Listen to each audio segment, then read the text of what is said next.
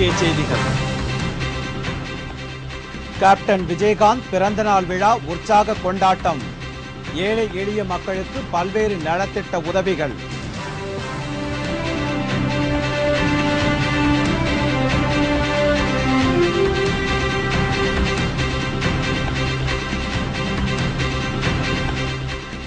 உண்ணாவிரதத்தை கைவிடுகிறார் அண்ணா ஹசாரே. நாடாளுமன்றத்தில் நாளை இரு லோக்பால் மசோதாக்கள் மீதும் விவாதம்.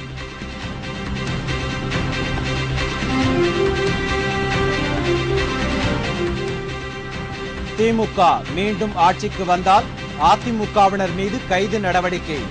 மு.க. அழகிரி ஆவேசம்.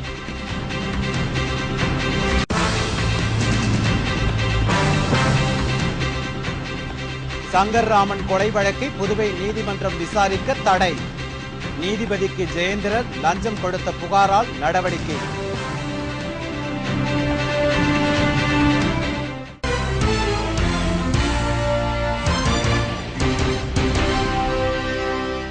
வணக்கம். வணக்கம். விரிவான செய்திகள். இயன்றதை செய்வோம் இல்லாதவர்க்கே என்ற தத்துவத்தை செயல்படுத்தி அதை கொள்கையாக அறிவித்து வரும் லஞ்ச ஊழலை அறவே ஒழிக்க வேண்டும் என்று முதலில் குரல் கொடுத்து வருமான கேப்டன் விஜயகாந்தின் பிறந்தநாள் விழா இன்று நாடெங்கும் சிறப்பாக கொண்டாடப்படுகிறது. தமிழ்நாட்டில் மட்டுமல்லாமல் பிற மாநிலங்களிலும் வெளிநாடுகள் சிலவற்றிலும் கேப்டன் பிறந்தநாள் உற்சாகமாக கொண்டாடப்படுகிறது. இன்று அதிகாலையில் கேப்டன் விஜயகாந்த் திருவேற்காடு கருமாரியம்மன் கோவிலில் தனது குடும்பத்தினருடன் சாமி தரிசனம் செய்தார். கோவிலில் அவருக்கு சம்பிரதாய வரவேற்பு அளிக்கப்பட்டு சிறப்பு பூஜை நடத்தப்பட்டது.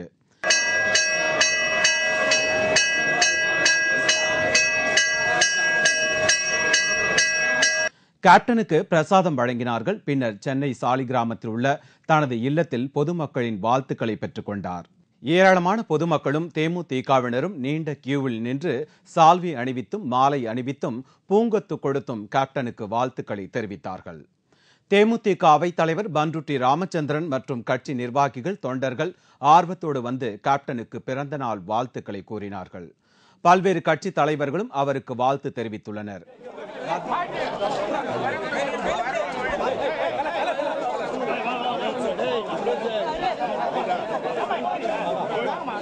மத்திய அமைச்சர் ஜி.கே. வாசன், தமிழ்நாடு காங்கிரஸ் கட்சி தலைவர் கே.வி. தங்கபாலு, பாரதிய ஜனதா கட்சியின் மாநில தலைவர் பொன் ராதாகிருஷ்ணன், இந்திய கம்யூனிஸ்ட் கட்சியின் தேசிய செயலாளர் டி. ராஜா, மாநில செயலாளர் தா. பாண்டியன், முன்னாள் மத்திய அமைச்சர்கள் இ.வி.கே.எஸ். இளங்கோவன், திருநாவுக்கரசர், புதிய தமிழகம் கட்சி தலைவர் கிருஷ்ணசாமி மற்றும் டாக்டர் சேதுராமன், குடியரசுக் கட்சி தலைவர் சே.கு. தமிழரசன், கொங்கு இளைஞர் பேரவை தலைவர் தனியரசு, திரையுலகத்தைச் சேர்ந்த கலைப்புலி தானு, ராமநாராயணன், அபிராமி ராமநாதன், சத்யராஜ், ஜீவா உள்பட பலரும் கேப்டனுக்கு பிறந்தநாள் வாழ்த்து கூறினார்கள்.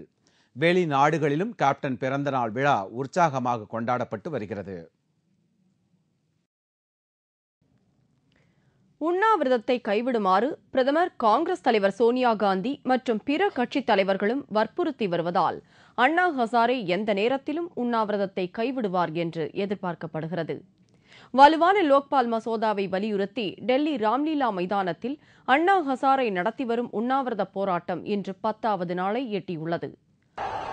डॉक्टर साहब हमेशा चेक कर रहे हैं और अभी भी कोई चिंताजनक बात नहीं है. सिर्फ 6.5 केजी वेट कम हो गया, बस 6.5 किलो वजन कम हो गया. अभी कोई डिफिकल्टी नहीं है और इससे मुझे विश्वास हो रहा है. ये सब मीडिया के भाई जो सपोर्ट कर रहे हैं, भगवान का आशीर्वाद पीछे है और आप सब देशवासियों की ऊर्जा मुझे मिल रही है. इसलिए मुझे विश्वास हो रहा है कि जब तक लोकपाल बिल नहीं आएगा तब तक मैं मरूंगा नहीं. உண்ணாவிரதத்தை முடிவுக்கு கொண்டுவர மத்திய அரசு இன்று 4வது கட்டமாக அண்ணா ஹசாரே குழுவிடம் பேச்சுவார்த்தை நடத்துகிறது. 3 கட்ட பேச்சுவார்த்தையில் உடன்பாடு ஏற்படாத நிலையில் மத்திய அமைச்சரும் மகாராஷ்டிர காங்கிரஸ் மூத்த தலைவர்களில் ஒருவருமான விலாஸ்ராவ் தேஷ்முக் பிரதமரின் தூதராக இன்று அண்ணா ஹசாரேவை சந்தித்து பேசினார். அப்போது மாநில அளவிலும் லோக்பால் சட்டம் அமைய வேண்டும், உயர் அதிகாரிகள் முதல் கடைநிலை ஊழியர் வரை ஊழல் விசாரணை வரம்பிற்குள் வர வேண்டும், மக்கள் பிரதிநிதிகள் அமைந்த விசாரணைக் குழு அமைய வேண்டும் என்ற தமது கோரிக்கைகளை நாடாளுமன்றத்தில் விவாதிக்கவாவது செய்ய வேண்டும் என்று அண்ணா ஹசாரே கோரிக்கை விடுத்ததாக தெரிகிறது. லோக்பால் மசோதா விவகாரத்தை தீர்க்க தவறினால் வருகிற சனிக்கிழமை முதல் நாடாளுமன்றம் நோக்கி அமைதி பேரணி நடத்தப்படும் என்றும் அண்ணா ஹசாரே குழுவினர் கூறியுள்ளனர். ஆனால் மத்திய அரசின் லோக்பால் மசோதாவும் ஹசாரேவின் ஜன லோக்பால் மசோதாவும் நாளை நாடாளுமன்றத்தில் விவாதத்திற்கு எடுத்துக் கொள்ளப்படும் என்று மத்திய அரசு வட்டாரங்கள் தெரிவித்துள்ளன. மேலும் உண்ணாவிரதத்தை கைவிடுமாறு பிரதமர் மன்மோகன் சிங், சோனியா காந்தி மற்றும் பிற கட்சித் தலைவர்களும் கோரிக்கை விடுத்து வருவதால் அண்ணா ஹசாரே எந்த நேரத்திலும் உண்ணாவிரதத்தை முடித்துக் கொள்வார் என்று எதிர்பார்க்கப்படுகிறது.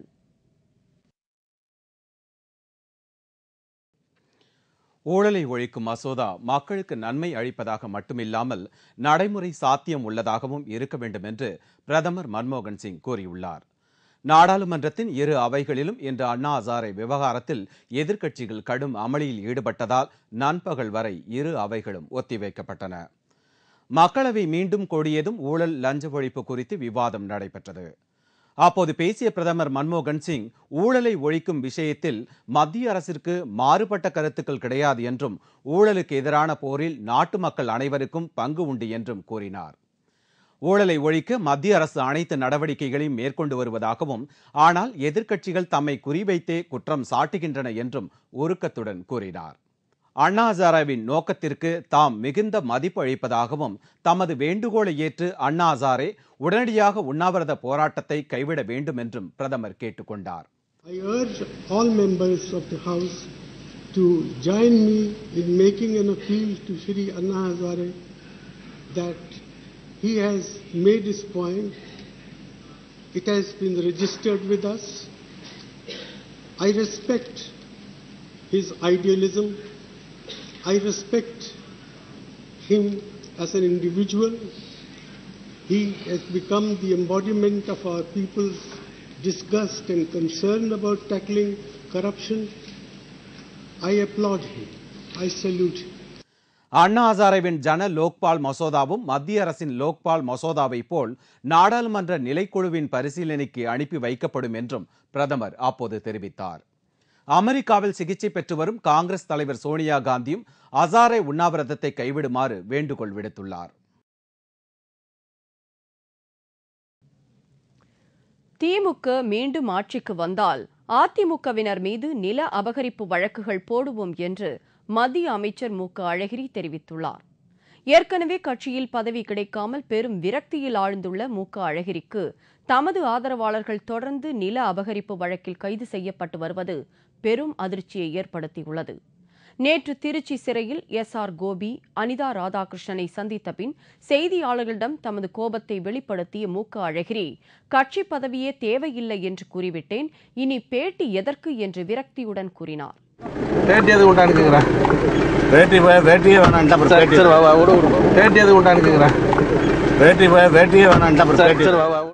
இந்நிலையில் மதுரை சிறையில் அடைக்கப்பட்டுள்ள தமது ஆதரவாளர்களை மு.க. அழகிரி இன்று சந்தித்து பேசினார். சிறைக்கு வெளியே செய்தியாளர்களிடம் பேசிய அவர், திமுகவினர் மீது பொய் வழக்கு போடப்படுவதாக தெரிவித்தார். திமுக மீண்டும் ஆட்சிக்கு வந்தால் அதிமுகவினர் மீது இதேபோல நில அபகரிப்பு வழக்குகள் தொடரப்படும் என்றும் மு.க. அழகிரி கூறினார். பழிவாங்கும் எண்ணம் திமுகவினருக்கும் உள்ளது என்பதை மு.க. அழகிரியின் இந்த பேச்சு வெளிப்படுத்தியுள்ளது. புதுவை நீதிமன்றத்தில் நடைபெற்று வந்த சங்கர்ராமன் கொலை வழக்கு விசாரணைக்கு சென்னை உயர்நீதிமன்றம் தடை விதித்துள்ளது. காஞ்சிபுரம் வரதராஜ பெருமாள் கோவில் மேலாளர் சங்கர்ராமன் கடந்த 2004ஆம் ஆண்டு படுகொலை செய்யப்பட்டார். அவரை கூலிப்படை ஏவி கொன்றதாக காஞ்சி சங்கராச்சாரியார்கள் ஜெயேந்திரர், விஜயேந்திரர் உள்ளிட்ட 25 பேர் கைது செய்யப்பட்டு வழக்கு தொடரப்பட்டது. ஆரம்பத்தில் செங்கல்பட்டு விரைவு நீதிமன்றத்தில் இந்த வழக்கு நடைபெற்று வந்தது.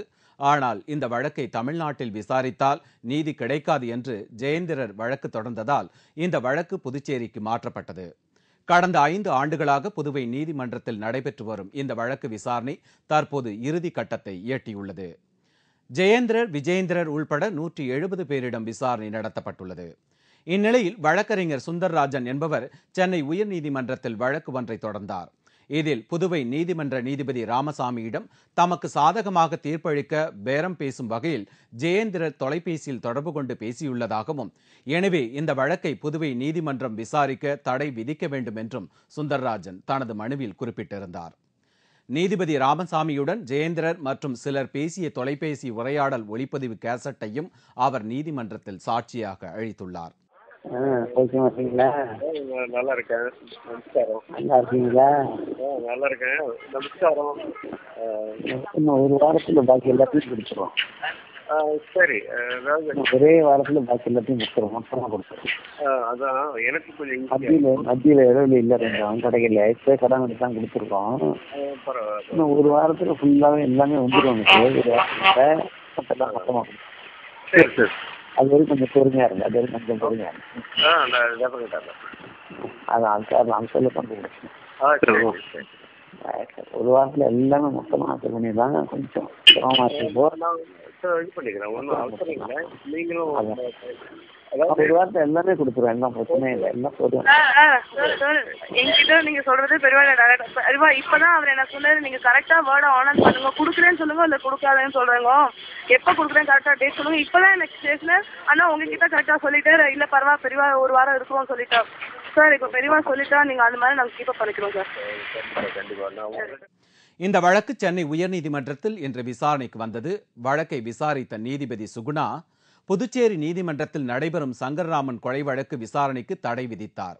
இது சம்பந்தமாக 8 வாரத்திற்குள் பதில் அளிக்கும்படி ஊழல் கண்காணிப்பு பதிவாளருக்கு நோட்டீஸ் அனுப்பவும் நீதிபதி உத்தரவிட்டார். அந்த வழக்கை விசாரித்த நீதிபதி சுகுணா அவர்கள் புதுவையில் நடக்கும் வழக்குக்கு இடைக்கால தடை விதித்தும் வழக்கறிஞர் சுந்தரராஜன் கோரிய மறுவிசாரணை, அதாவது புதுச்சேரியில் நடக்கும் வழக்கை மறுவிசாரணை செய்ய வேறு நீதிபதி தலைமையில் மறுவிசாரணை செய்ய வேண்டும் என்ற கோரிக்கையும் ஏற்று ரெஜிஸ்ட்ரார் விஜிலன்ஸ் அவருக்கு நோட்டீஸ் அனுப்பி அவருடைய விளக்கத்தை கேட்டுள்ளார். சட்டப்பேரவையில் வீல் சேரில் வந்து அமரும் வகையில் தமக்கு வசதி செய்து தரவில்லை என்று திமுக தலைவர் கருணாநிதி கூறியுள்ளார். அதிமுக அரசு பதவி ஏற்றதும் சபாநாயகர் அறைக்கு வந்து எம்எல்ஏவாக பதவி ஏற்றுக்கொண்ட முன்னாள் முதல்வர் கருணாநிதி அதன் பிறகு அவை நிகழ்ச்சிகளில் பங்கேற்கவில்லை. இந்த நிலையில் இன்று காலை திடீரென சட்டசபைக்கு வந்த அவர் வருகை பதிவேட்டில் கையெழுத்திட்டார்.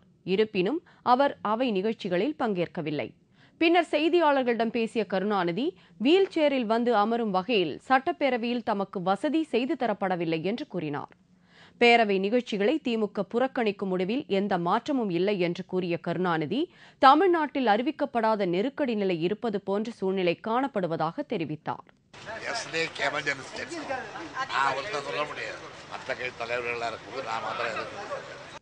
முன்னாள் அமைச்சர் KN நேருவை அதிமுக அரசு கைது செய்திருப்பது குறித்து கேட்டபோது இது ஜெயலலிதாவின் 100 நாள் ஆட்சியின் சாதனை என்று கருணாநிதி பதிலளித்தார். கருணாநிதியுடன் MK ஸ்டாலின், J அன்பழகன் ஆகியோரும் வந்திருந்தனர். தங்கம் விலை உயர்வு பற்றிய செய்தியை மட்டுமே நாள்தோறும் கேட்டு அழுத்து போன மக்களுக்கு ஆறுதல் அளிக்கும் வகையில் தங்கம் விலை இன்று ஒரே நாளில் 1360 ரூபாய் குறைந்தது. கடந்த சில மாதங்களாகவே தங்கத்தின் விலை சவரன் ஒன்றிற்கு 18,000 ரூபாயிலிருந்து 20,000 தாண்டி பின்னர் 21,000 கடந்து உச்சத்தை எட்டியது. தங்கத்தின் இந்த ராக்கெட் வேக விலை உயர்வு கண்டு மக்கள் அதிர்ச்சி அடைந்தனர். தீபாவளி பண்டிகைக்கு முன்பு தங்கம் சவரனுக்கு 25,000 ரூபாய் வரை உயரக்கூடும் என்றும் கூறப்பட்டது. இந்நிலையில் மக்களுக்கு ஆறுதல் அளிக்கும் வகையில் தங்கத்தின் விலை இன்று ஒரே நாளில் சவரனுக்கு 1360 ரூபாய் குறைந்தது. 1 கிராம் தங்கம் 2,429 ரூபாய்க்கும் 1 பவுன் தங்கம் 19,432 ரூபாய்க்கும் இன்று விற்கப்பட்டது. ஏறு முகமாக இருந்த தங்கத்தின் விலை இன்று சற்று குறைந்தது. நடுத்தர மக்களுக்கு ஆறுதல் அளித்தது.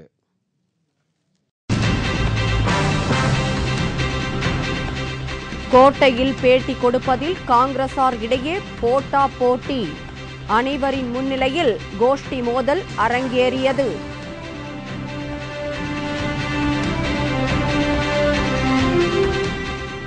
கேப்டன் விஜயகாந்த் பிறந்த நாள் மாநிலம் முழுவதும் கோலாகல கொண்டாட்டம்.